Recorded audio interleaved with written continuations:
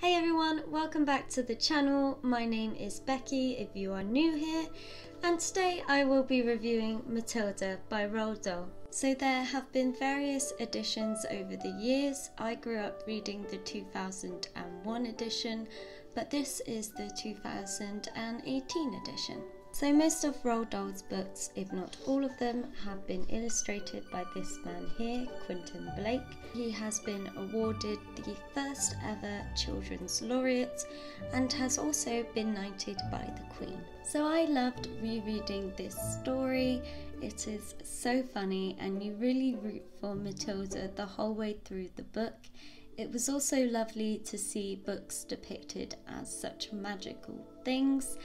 And it's just such a childhood classic. I would highly recommend it. So for a little bit of context then, this book was first published in 1988 and in 2016 it became the best-selling out of Roald Dahl's books. So if we are talking about the story, Roald Dahl took inspiration from people and places within his village. So Mr. Wormwood was actually based on a real-life man in Roald Dahl's village. Mr. Wormwood is Matilda's father. Also, the library in Roald Dahl's village was actually the basis for the library which Matilda visits. Although SEO Trot was the last book which Roald Dahl published before he died, Matilda is actually the last chapter book he wrote. Matilda is about a very intelligent and bright little girl called Matilda. By the age of 3, she is reading newspapers around the house, and I just love how adorable 3-year-old Matilda is. By the age of 4 and 3 months, she is reading classical literature from her local library. Matilda's parents are very rude to her and they cannot understand her love of reading.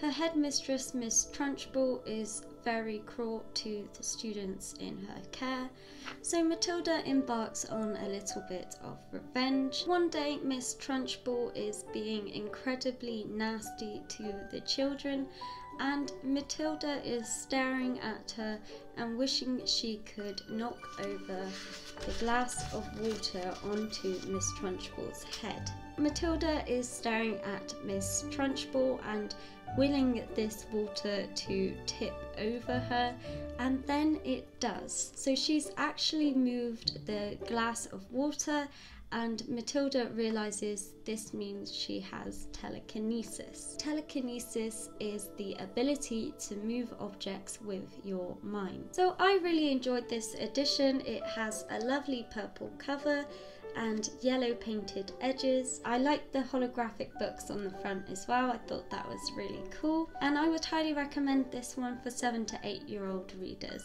In terms of the literature side of things, this book has been published for over 30 years now and has been loved by many generations of children.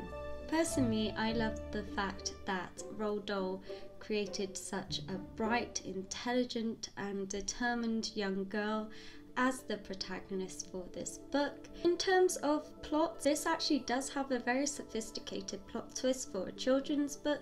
It still surprised me as an adult when I saw the musical in Bristol. Matilda has been turned into a musical as well. If you are in London when it's on, I would recommend seeing it. Matilda was also a film which was produced in 1996. I remember watching this as a child and absolutely loving it. So that is my review of Matilda by Roald Dahl.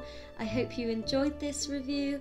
If you have read Matilda before, then please let me know what you thought in the comments. Give this video a like if you liked it, and subscribe if you haven't already, and I will see you next time. Bye bye.